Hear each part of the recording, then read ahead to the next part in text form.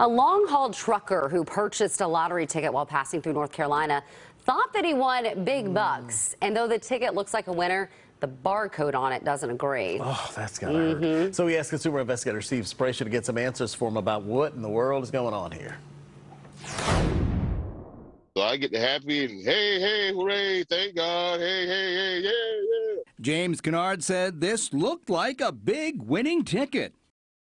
It's one of the North Carolina Education Lottery's family of fast play progressive games where the ticket is printed immediately with possible winning numbers right there. The long-haul trucker from Florida had stopped in Statesville and decided to play the 50 times multiplier game. I didn't check my tickets right then and there. After a couple of days on the road, he pulled the ticket out to check.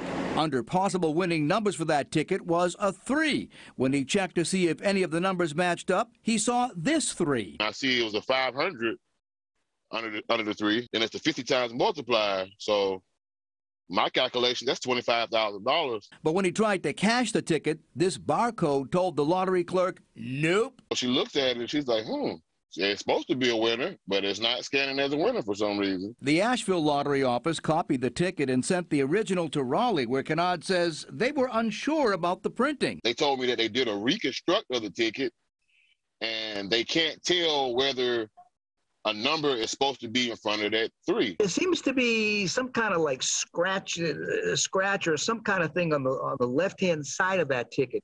Is there a rip there? Yeah, that's something in the printer. It wasn't ripped, damaged at all. Within the last hour, the lottery sent me an explanation, sending us a color copy of the ticket. See this red line? That warns the retailer the paper's about to run out. Now, there's a similar line printed on the back, but it bled through the ticket. And as you can see, it obscured part of the $1.10, the words winning number, as well as the J in jackpot. But most importantly, the lottery says this black line also obscured a number in front of the 3, meaning it was not a winning ticket. Working for you, I'm consumer investigator Steve Spracia. Come on. That's gotta hurt. Oh, my goodness. What happens, kids? Yeah, I know. All right, Steve, thank you. That hurts. That's disappointing.